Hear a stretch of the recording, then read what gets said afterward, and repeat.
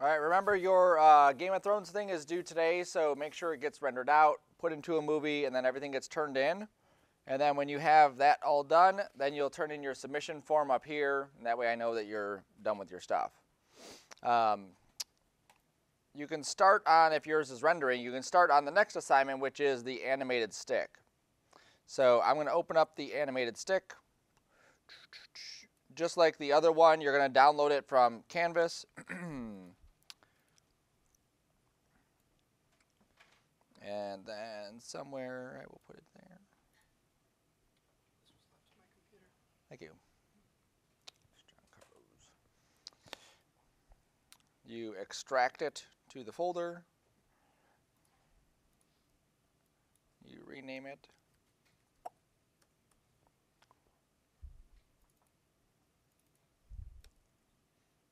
Cool. And then this is the last time I'm going to mention it, just so write it down so you have it. Make sure you copy your preferences every day you come in. So delete the old Maya preferences folder, put your Maya preferences folder in its spot. That way all your hotkeys are there and all your other stuff. It'll just make your job a lot easier. If you are rendering while we're doing this and you want to follow along, you can just open up another version of Maya. That's one of the great things about it. You can actually render and work at the same time, which is cool. So I'm going to go to my set project. I'm working on something new. I've opened Maya for the first time. I need to set this to animated stick. Oh. And I forgot that inside here is the actual folder that I need because of how it unzips it. I will cut that and paste it right there. Then do that again.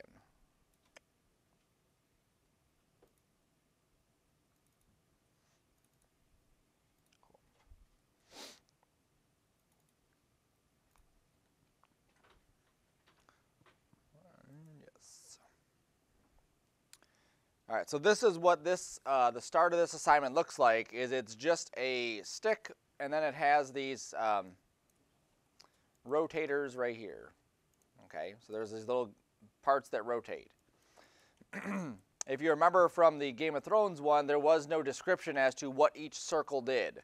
It would be incredibly helpful if, if it was a stair one, we had a picture of stairs to know this controller will control the stairs.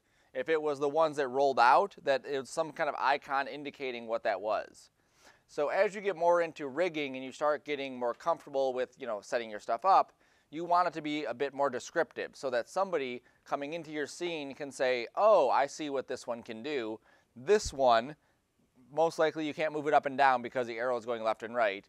And for sure, you can't move it up and down because the arrows are going left and right. Okay? So now all of these that I created, I just did inside of Illustrator. So you can go into Illustrator, you can draw different paths, and then you can bring those paths into Maya and use them as different icons for your stuff. So when we get into the part where we're doing character rigging, you'll see how that's incredibly important to be able to see exactly what you're trying to move around, okay? Same thing here. This is the same item, or the same concept. Why aren't you selecting? Don't do this to me, Maya. What are you doing?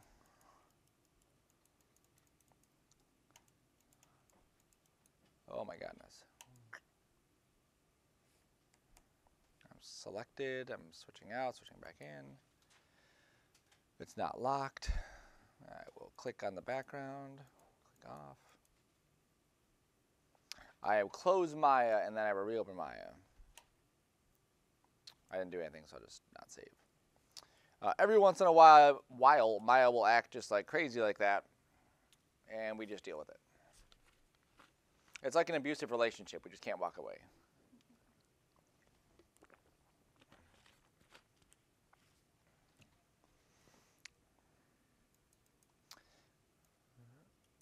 All right, let's try this again. Boom, bum, boom, ba, ba, ba, ba, dum, bum.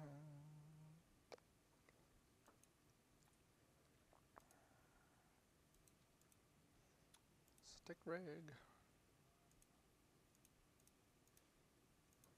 All right, back in action. Cool. All right, so I can click on the top one. I can move it left and right. And that's the only thing I can do. I can also grab the rotator here, and you'll notice the direction of the rotation is only going in the Z direction. That's the only direction I can rotate it in, okay? Now, this is not like I created these curves and Maya just knows what to do. I had to set those things up. I had to say, don't allow anyone to move it front and back. Don't allow anyone to move this up and down, because I wanted to lock all those features so that you, for your first time, don't screw up the model, okay? As a rigger, your job is to rig something so that the animators don't screw it up, right? So for instance, if I'm rigging a character and I want his arm to bend, that's pretty much as far as I want his arm to bend. I don't want to allow it to go through the character and then pop out the other side. That's not something you would typically do. So a rigger would lock their arm so it can't go any further than absolutely necessary. Some rigs do allow that, and obviously the animators just don't do that. All right, so what we're going to be doing with this one is we're going to be animating this thing going across. Now, it's kind of funny. I made this, and then later on, I found that video with that guy where he's showing the antenna, the principles of animation. One of his principles of animation, it was showing, you know, when you're doing follow-through, how you can have this thing. And depending on how much follow-through you have, something might look like a feather or it might look like an antenna, right?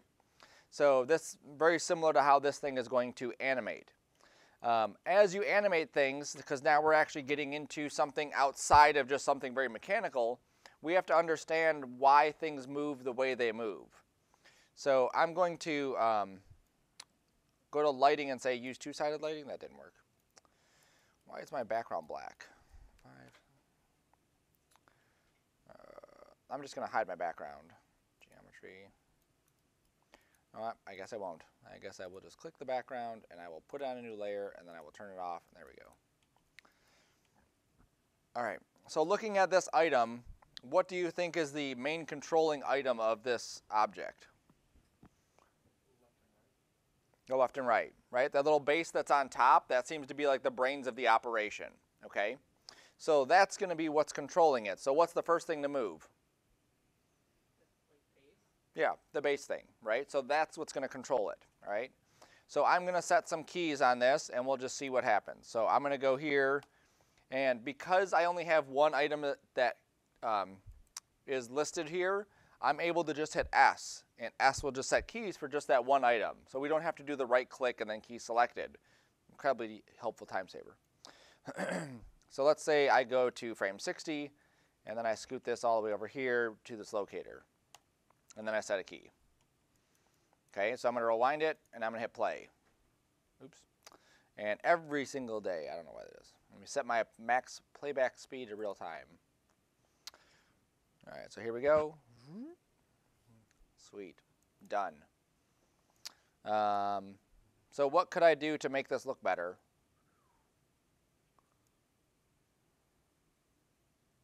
Move the hanging parts. So Yeah. It looks like it's interacting with, gravity and stuff. Yep, move the hanging parts so that it looks like it's interacting with the gravity, with the movement of the character. Before I get to any of the stuff below it, I need to make sure that that top piece is what I want, okay? So the first thing I want to do before I do that is I want to edit his speed. It's perfectly acceptable. He speeds up, he slows, he ramps up, goes a certain speed, and then slows down, right? That's typically what he would do. Because we're doing more of a cartoony kind of animation, we can really, emphasize certain areas. So I can make him like zip across the screen and just like slam into this side if I want to. So I'm going to go to the graph editor. I don't know why all my stuff disappeared. It is. So I'm going to go to the graph editor here, and this is what that graph is looking like. Okay, we didn't have to play too much with the graph editor in the first one, but this is what it's doing. It's going a bit slow at first, picking up speed, and then slowing down again, okay? So just like if you were in After Effects class, we dealt with the speed graph, it's very similar. So what I want to do here is I want to take this and I want to stretch these things out so I have a lot more control. These handlebars don't allow me to do that. They're like locked to that size until I unlock it. So under curves, I have to go to weighted tangents, and then under tangents, I have to say free tangent length. And now I'm able to stretch this out as far as I want, okay?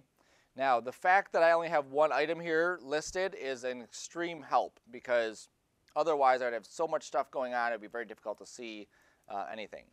So what this should do is really go pretty slow at the beginning and then go super quick and then slow down right at the end. That's what that should do. So let's see if I am right. Okay, it didn't go super quick, but it went quicker. I'm going to make it go even quicker by shrinking this line. Okay, wherever we see more horizontal lines, we're going to have slow motion. Wherever we see more vertical lines, we're going to see fast motion. Now, all of that is relative to a keyframe here and a keyframe there. If I put a keyframe at 0 and I put a keyframe at 20,000, no matter what I do, that animation is going to go super slow, okay? I have to make sure that these keyframes are still within a good range where I have time to tweak things. So we'll see where that's at. Oh, just scoot that down. Play. So it's a bit quicker. I really want that to be a lot quicker. So I'm going to take this keyframe and just scoot it over. And because I scooted it over, I'm going to take that handle and pull that back. Okay? The frames are up on top, so I can see here's frame 40, so I moved it back 20 frames. This should be much quicker than it was a second ago. It's quicker, but still not as quick as I want that. I want that thing to like really slam into that side. There we go. So this should be pretty slow and then really kind of slam into it. We will see. There we go. That's what I want. All right. Boom. All right. So that's a very impactful hit. All right. So now we're happy with the top motion. And this is why it's so important to get the top motion right, because if I had played with all the bottom stuff and then I realized I didn't like the top of it, well, now I have to go back and redo all the bottom stuff again. Okay? So now that I'm happy with the way the top's looking, I can start playing with these. Now, each one of these has a separate rotation to it. So if I grab this one and rotate it, it does that. If I grab the next one and rotate, it does that. If I grab the next one and rotate, it does that.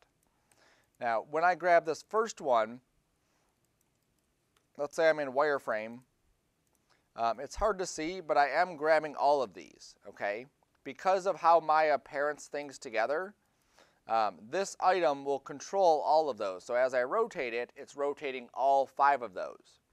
But now, just because it's rotating all 5 doesn't mean it's giving me the same animation as if I were to rotate each one individually. So look at how I can grab each one of these individually and rotate them, and now I'm getting kind of like this tail whipping type thing. Okay? So if I do this and I marquee, that grabs all 5 of those separately. And the reason I want to do that is because you saw how slow it was for me to click, deselect, click, deselect, click, deselect. By grabbing all 5 of them, I'm able to rotate all of them individually, and then I get that little tail whip. So now I want to animate this thing. I know that this goes to about frame 30. Okay, so that's my frame of reference. And then I also want to look at when it really starts to pick up speed. So right, I think it's about 18 or 19. I guess it'd be like 20, I say. Let's say it's 20, okay? So 20, it's going to really ramp up and go super quick. So when should this start moving?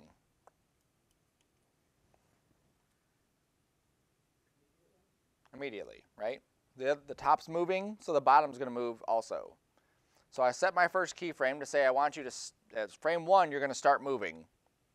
And then at frame 20, which is what we said is where it starts ramping up really quick, it's going to move. So based on how far it moves from 1 to 20, how much rotation should I have? Tell me if that's too much or too little. Too much. Tell me when it's good. Right there?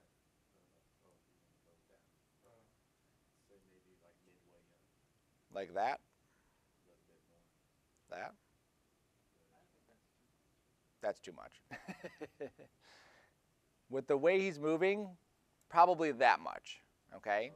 because he's moving like super slow, so that tail or whatever it is just going to be kind of like hanging behind just a hair. So I'll set a key on that. So now watch what we do. It goes, and it feels right. I mean, you can look at it and you can see, hey, the speed that he's moving, it feels right. You're not going to know that that was too much until you do it, and then you see like that looked wrong. Okay, now just for fun, let's crank it up. And you'll see how ridiculous this is going to look. Right? The motion of the bottom does not match the motion of the top. There's no reason for that to happen. So let's undo that key, and now we're back to there. Okay. So now we stop at 30, right? That's where his last keyframe is. Yep. Okay. So now what's going to happen at 30?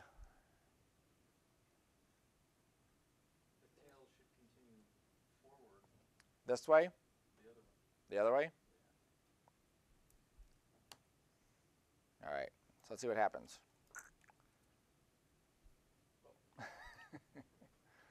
So it went backwards because the momentum of the top was pushing it, but we never set a keyframe there to say when we want to swap over, right? So let's go back. So at frame 30, it's actually going to be like that, okay? Because the speed is so much, he's going to be flipped backwards. Oops. I have to go to actual 30. There we go. Yeah, I know what you meant. Now, after 30, that's when it's going to flip the other way. So let's say 35. And again, you're not going to know where these keyframes are. The purpose of that first assignment is getting comfortable with setting keyframes and then moving them until things look good, okay? So now we'll go there. Okay, now let's look at this too while we're doing this, all right? So here's the rotate Z, negative 30, roughly. So do you think this will be able to go all the way up to negative or to positive 30? No, okay? If you know anything about physics, if I drop a ball from here, I'm not throwing it, I'm just dropping it, it's impossible for the ball to hit the ground and go higher than he originally was, okay?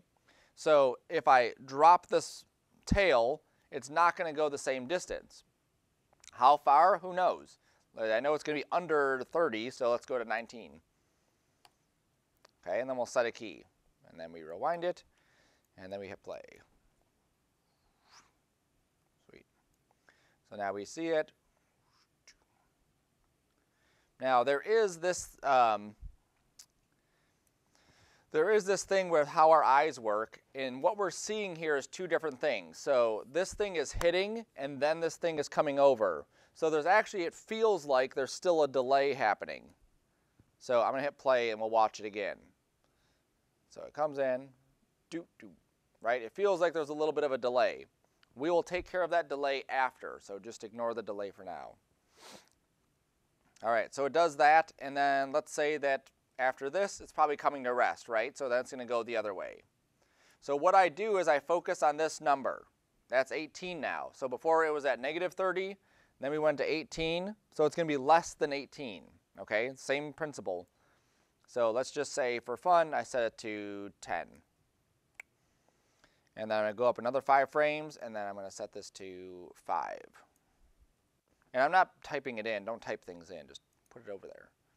And then I'm going to put this to negative something, and then put this to, that one I'll type in as 0. 0.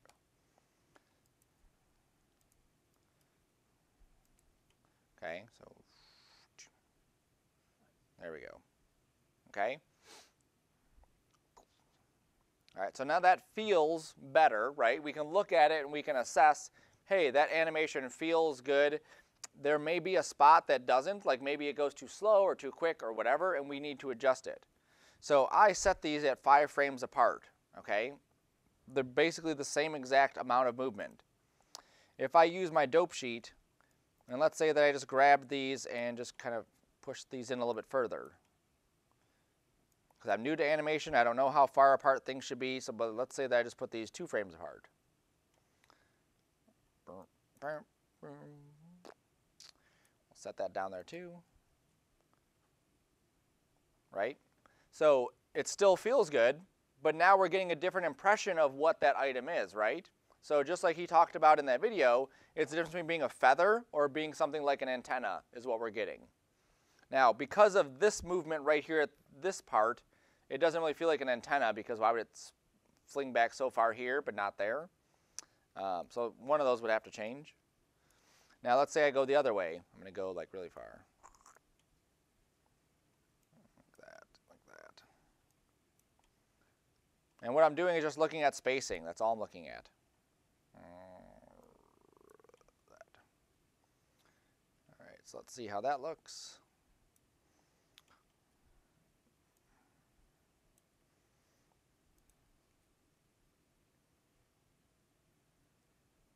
Right, we kind of lost some of our momentum. Like right when it hits, it feels like it's really like slow all of a sudden. Okay. Now people will mix these up too. So sometimes they'll be like fast, and sometimes these will be slow.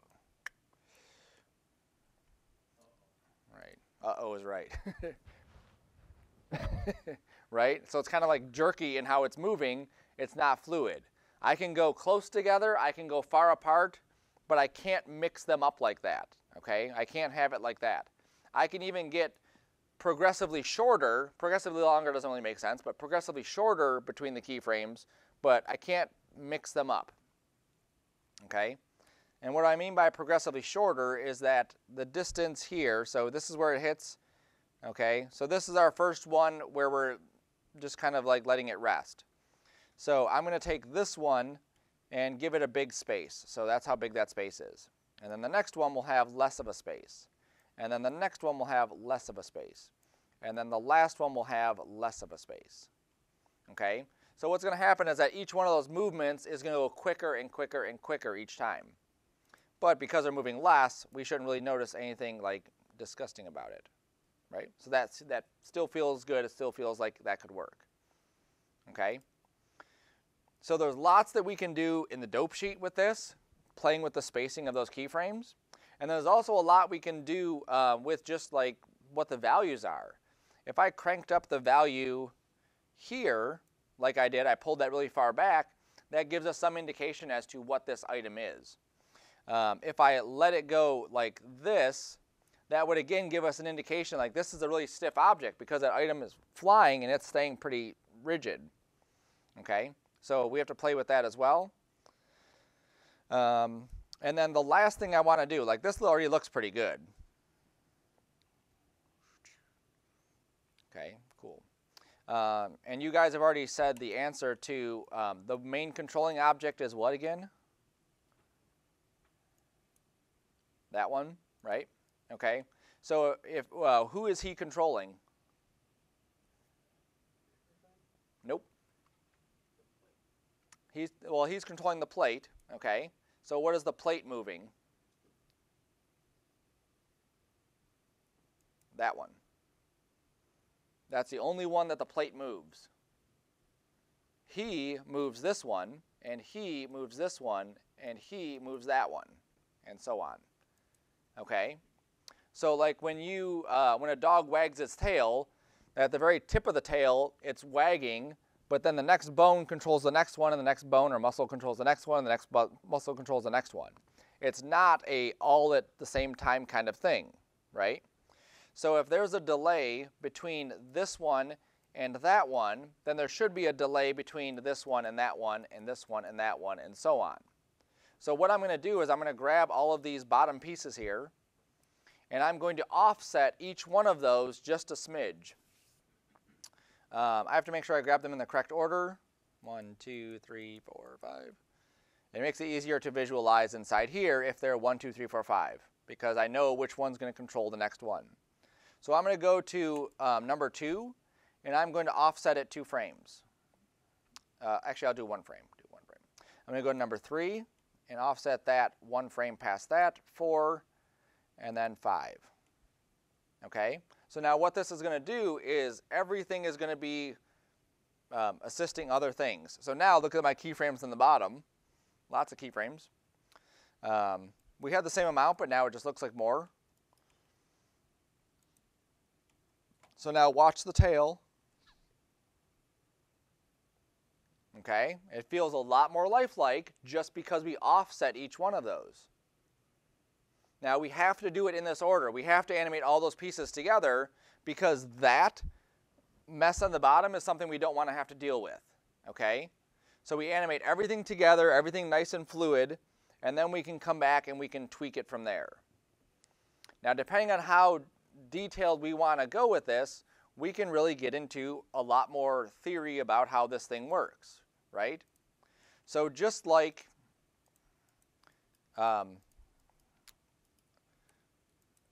oops, where's my move? Okay. Just like the way that energy gets transferred from one object to another, okay?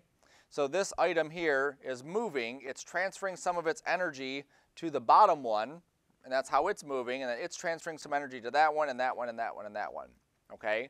It's never 100%. So the first item has the most energy, the second one has the least, or the next, and then so far down the list. So what I mean by that is that as these things rotate, the top one should spin the most, the bottom one should rotate the least, okay? So if I go into grab all of these again, if I go to my graph editor, now it's a mess, right?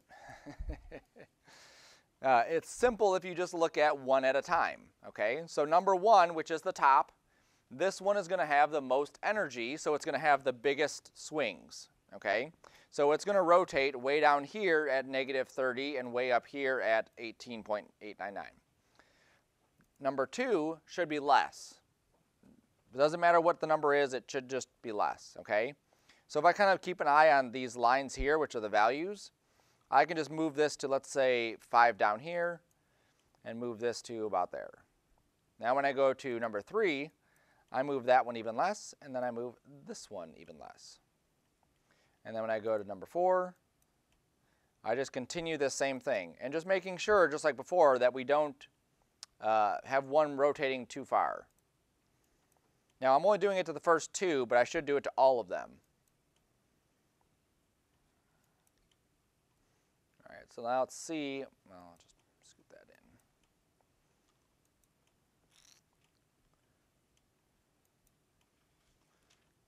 I have to do it to all of them because it's going to bother me if I don't. Oops. Yeah, that's right. And then this is right. And that. Okay. And then number 3. Scoot that one down. Scoot this one up. All right. And then number 2. Just a little bit.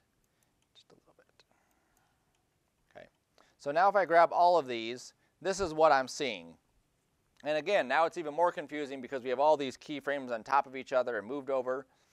You can follow each one. Like if I follow this line here, it comes there, and then it goes straight up to this, and then it comes down to there. I think one of these is not right. This one is there. This one's there. Yeah, this one here should not be there. This one should be down more. This one should be down more.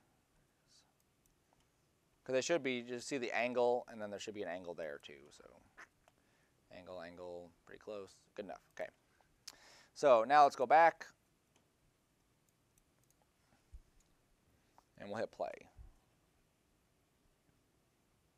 All right. So that actually took a little bit of the life out of it because we've kind of diminished all of those.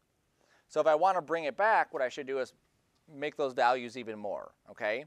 So this is where when you do this for your first time, go into it with the understanding that you're simply playing with how do I set keyframes and how do I get a nice smooth motion. You're going to do this 1-2 times. One is just for fun, playing around, understanding the keyframes, understanding how to get the offsets and everything. The second one, you're going to have a bit more freedom. Okay, we'll unlock all of these controls so then you can actually play with it and create a little animation of this thing so that's a little bit more interesting than just doing that. Okay. Let's grab this again. So let's say that for now I wanted to then take this and move it the other way, right? So I'm going to grab all of these, and life just is easier if you just simplify it. So I'm just going to delete all those keyframes. This goes here, and then it's going to go back. There we go. So he goes, and then comes back. I'm going to go to the graph editor and just fix this. So he's going to go like that, and like that. And I think I want this one here to kind of ramp into it.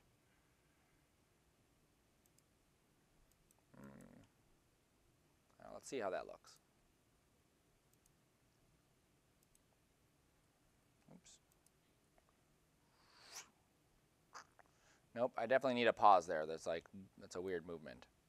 So I'm going to go to 30. I'm going to middle click on 40 and then set a key.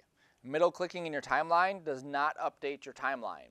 So if I need to, this is what I want him to do, I middle click somewhere else and I can set a key there. Okay? So now I can just go to the graph editor and just fix this mess that I created. So let me just grab that and flatten it. And then I'm going to hit this button here. This breaks my tangents.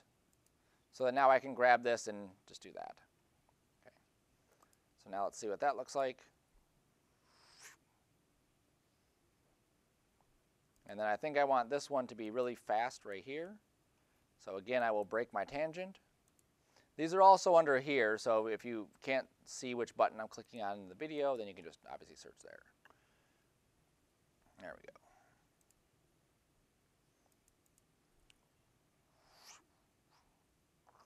Sweet. Okay. So now I'm going to do this again. So I'm going to grab all these. I'm going to set a key at the beginning. At 20, I have a little rotation. Because I know that I'm going to be exaggerating this later, or softening this later, I'm going to go a little bit more than I should have. Okay, just a little bit. And then I'm going to go up to 30 where it's crazy. I'm going to crank it back even more. And then I'm going to set a key at, let's say, 40. Now 40 is when it starts to take off, right? So from 30 to 40, it's at rest, but then at 40, it takes off again. So it goes here, that's pretty good. Boom, it hits, it comes up, and then 40, it goes away again. So what do you think the tail is going to be doing from 40 onward? Would it straighten out but still be angled towards that way? Right. So we could do that. We could keep it up like this. That's an acceptable thing too. But most likely it would be exactly that, straightened out. So in order to straighten it, I have to manually go in there and kind of grab these and kind of angle it like this. Now what probably would happen too, probably those back two, because of wind resistance, would be kind of flapping around. I would not do the flapping around yet. I wait until I get all my basic animation first, then I come back and then I can add the little flapping around. Grab all my stuff, set a key, and then see how that looks. Horrible. Okay, and the reason it looks horrible is because it wouldn't transition from here all the way to 80 to do that. It would pretty much do it probably about, let's say 42, it would be down there. Okay, so I'm going to use my dope sheet and just move my keyframe from 80 straight down to about there.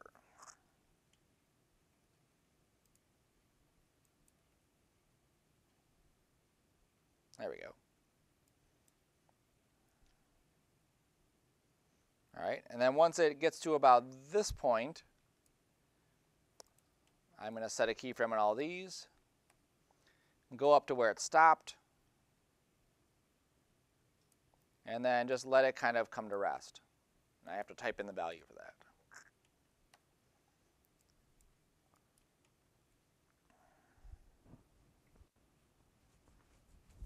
Okay, so that looks pretty good there.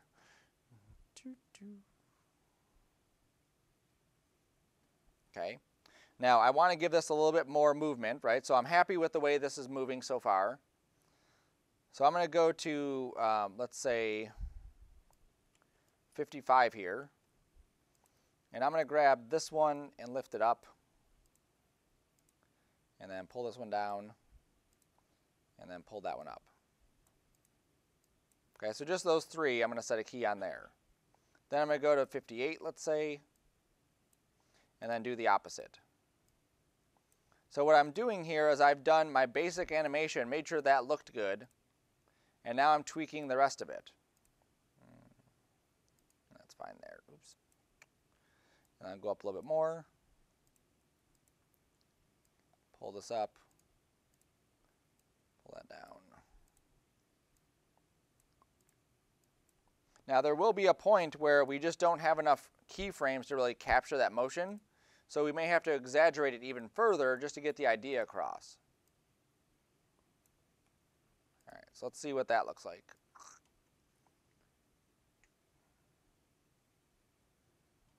Sweet. So I don't care what it does there. Oops, that's what I'm looking for.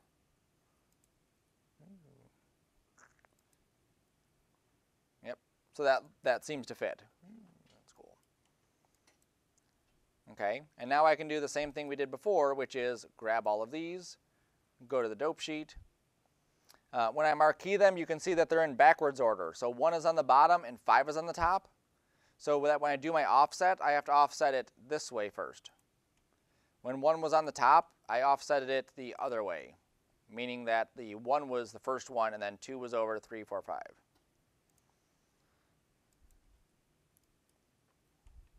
Oops.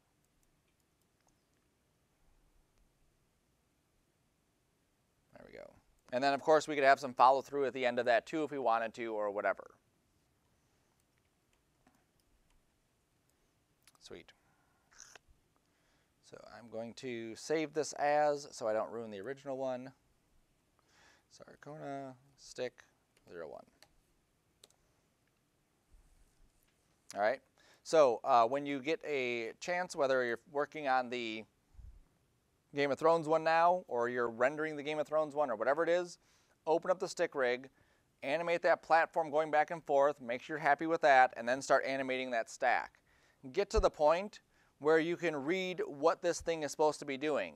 When it hits a block, should it be jumping? Where are you setting the keyframes? How far are you moving things? And just do a little animation with that. Have me check it, and then we'll go on to the next part when you're ready for that next part. Probably won't be till Monday of next week, okay? Questions? No?